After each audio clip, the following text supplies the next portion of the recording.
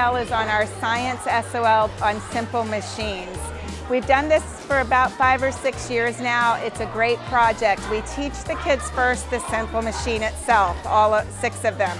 Then once they learn those, we do our kickoff to our project out on the playground. We have one class representative from each class mimic having some sort of physical disability. And we actually have the rest of 3rd grade sit on the blacktop and watch as we have those kids try to play at recess.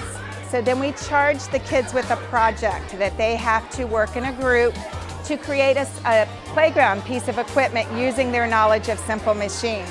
We went to Arc Park right here in Richmond, then we went to the Science Museum as well to build their background knowledge, and then they spent 3 days working with a group, designing blueprints and designing their piece of equipment, which was very challenging for some to share ideas and actually agree.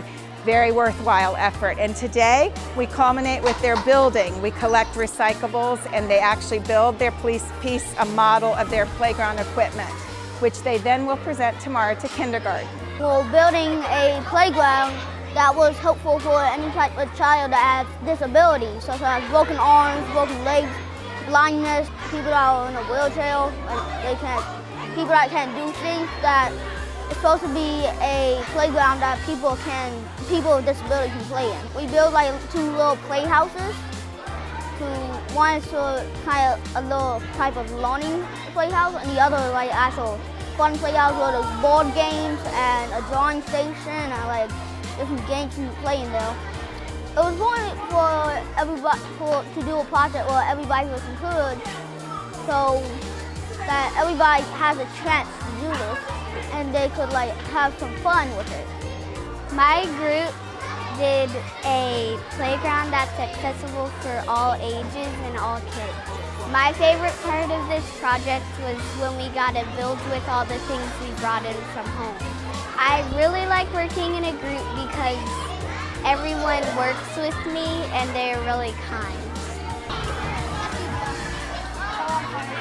Let's go find some yarn.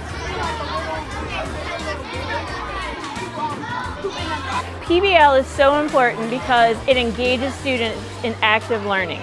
They take the content, like in this case, simple machines, which cannot be that exciting sometimes, but they are learning about how to take what they've learned about simple machines and apply it to a situation, a problem that they have to solve. In this case, they have to figure out how they can make a playground equipment accessible to all.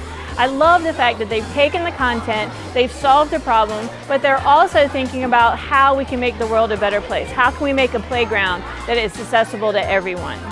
That's what learning should be about. Taking what you learned, but taking it as far as a child wants to go with it. The kids are very excited about PBL projects, and this one in particular.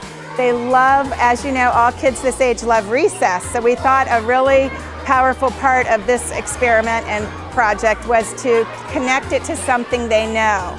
So building this project around recess and recess equipment has greatly increased their learning. All PBL projects, though, I'd say the #1 plus is student engagement and excitement.